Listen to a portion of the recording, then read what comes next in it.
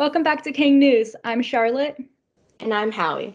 We're going to start off today's broadcast with a reminder that if you've been slacking on your Zello work, it's about time to step on it.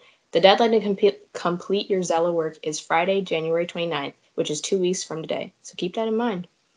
Culinary arts students aren't letting the pandemic dampen their enthusiasm. They're sharpening their knife skills for a competition to show off their cooking skills. Stay tuned for more information about how to cheer them on.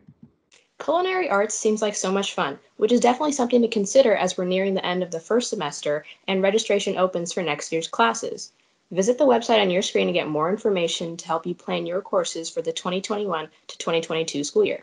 If you have any questions, you can check out the live registration Q&A session next Wednesday, January 20th. You can also reach out to your counselor. If you didn't buy a yearbook the first time they went on sale, you're in luck. Yearbooks are available for sale from Sunday, January 17th through Sunday, February 7th. Each yearbook costs $65 and you can buy them online through the Lake Washington School District payment portal. Please make sure you're buying an LWHS yearbook. It should say LWHS in the site column. And in case you were wondering, if you bought an ASB card, a yearbook is not included in the cost. Since school started, we focused on teachers, counselors, and school staff working to make remote learning smooth and meaningful. We've learned so much and are so proud of this KANG News correspondent, Jessica's work. In this latest installment, Jessica sits down with Miss Conroy.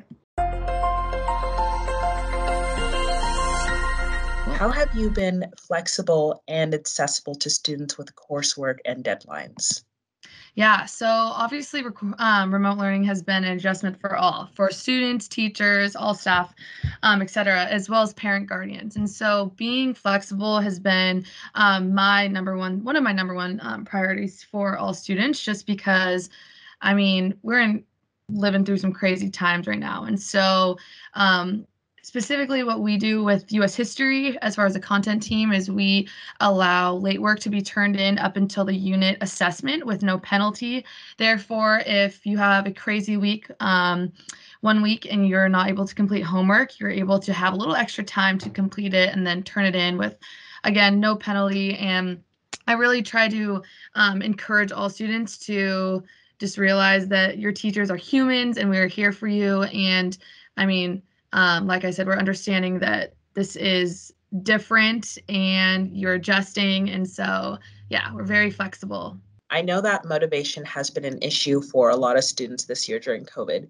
What are some suggestions that you have for students who may be struggling with time management? Yeah, so motivation, is tough right now in terms of finding motivation.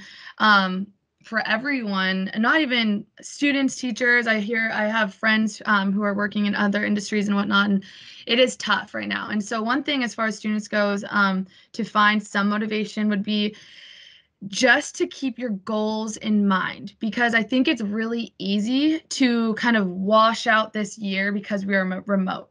But if you're a 9th grader, 10th, 11th, 12th grader, what are your goals in the next year? Whether that be, are you moving into your senior year, or are you moving into the real world if you're a 12th grader? And so maybe writing down those goals and where you want to be in the next month, where you want to be at semester by the end of the year, I think is super helpful. I have my to-do list right next to me for staying organized. Every day or every week, depending on how large my to-do list is, I give myself a to-do list. I make it beautiful because I like to color code and everything. So I really encourage people just to get organized as far as to-do lists every week. Remote learning, again, is different because there's so many different platforms you're maybe using and different classes. You have 7 classes. So writing everything down is super helpful. If you have a phone, you can put in your reminders. Sticky notes is key as well. But and I also want to recognize too that there is a light at the end of the tunnel here. I mean, you guys are adjusting now. We're in December. How crazy is that? And so you're making it. So continue, give yourself a pat on the back, give yourself some grace, and just realize you're doing amazing. And to give yourself some self-love. Your positivity is key. Again, Jessica, you probably know, finding the joy in every day is, which I kind of started with our classes at the beginning of the year. Finding the joy in every day is really key, I think. And so again, during these times, it's hard to find motivation and positivity. And so trying to do little things to help that with your goals, with day-to-day things that bring you joy and whatnot, and just staying organized, I think is really helpful. I know when I feel like I'm not organized, that's when I start to stress out a little bit. That's when I love my to-do list. So get your to-do list going, team. I super recommend it. And also take breaks, because sitting at a computer all day, you're going to lose motivation. I am currently grading DBQs, which are awesome. I love reading essays. I really do, as much as the teachers are probably like, oh, sure, Miss Conroy. But I do like to read your guys' responses, but I take breaks because I don't want to get I don't want to get tired. I don't want to get burnt out. And so taking breaks is key. And finding something you like to do during those breaks is, I think, really important as well. Yeah, I think that was great advice to all the students that are listening and watching right now.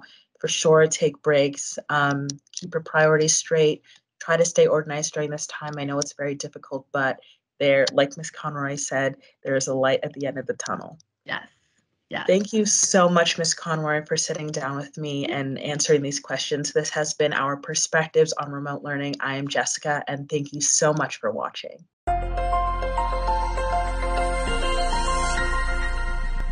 Thanks so much, Ms. Conroy, and a special thanks to Jessica for this insightful series. Finally, ASL club members are taking a creative approach to their studies, and they want your help with a special project. Here to tell us more about it is our KANG new student leader and ASL club president, Rachael. Hi, my name's Rachael, and I'm the president of ASL Club. For the past 3 months, we have been learning how to sign the song The Climb by Miley Cyrus. And now we're almost ready to share this interpretation with you guys. But first, we need your help. If you have a positive message that you want to share with the school, take a picture of yourself holding up a sign with a positive message written on it, just like that. Here's a few examples.